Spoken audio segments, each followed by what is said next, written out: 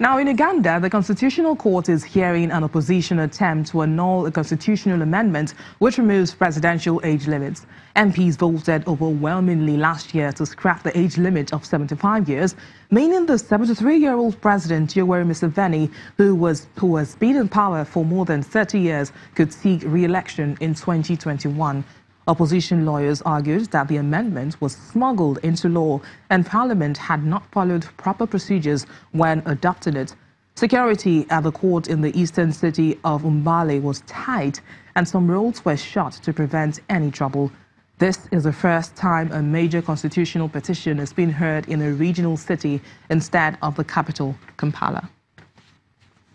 A professor of African history from the University of Ibadan, Professor Isaac Olawale Albert, joins us for more on this. Many thanks for your time, Professor. Thank you so much for inviting me. The President Yoweri Museveni has led Uganda for more than 30 years, but yet he seeks to remove presidential age limits. What do you think is wrong with African leaders who seem to want to be in power forever? Well, Museveni has been in power for 36 years now. He came to office in 1986 and has succeeded in eliminating all those who fought the Bush War with him in 1986. Now, he's one of the few African leaders left, but Museveni is in total control of Uganda, and I wonder if the constitutional court is actually going to make any big difference in the sense that Museveni controls Uganda. Uganda is Museveni. Now, his argument actually is that the elongation of tenure would enable him to manage his country more properly. I mean, so far we had 5 years tenure for the presidency, and now it's will change to 7 years. According to him, it's impossible for you to manage any African country very well within just the time limit of 5 years. The question we need to ask is that this man has been in power for 36 years. What difference has he actually been able to make to the life of the people in Uganda? I was in Uganda when he was actually trying to manipulate the last election in Uganda, and a few countries, supportive countries were trying to say, well, that is the best thing for Uganda. But the average Ugandan on the street asks us to look around for evidence of development. When you go to Uganda, you don't see the development that Museveni is talking about.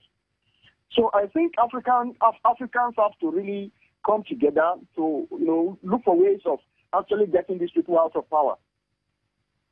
So you've said so much about this issue, but what do you think will be the outcome of a hearing by a constitutional court in Uganda over the constitutional amendment which seeks the removal of presidential age limits?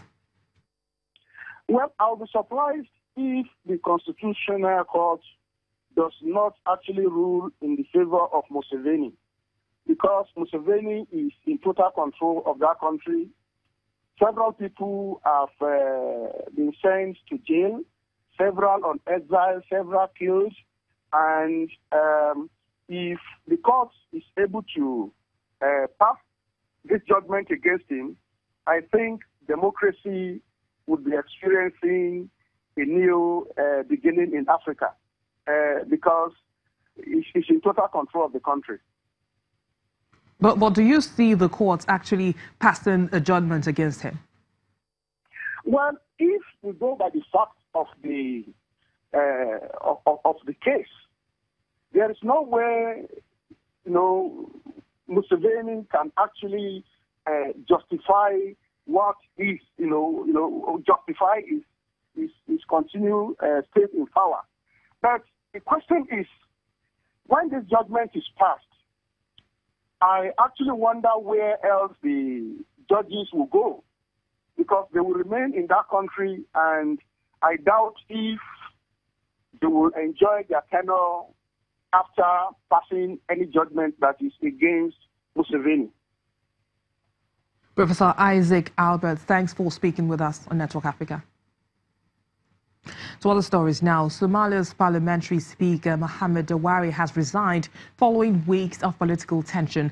His decision to step down comes ahead of a no-confidence motion against him after he repeatedly clashed with other politicians.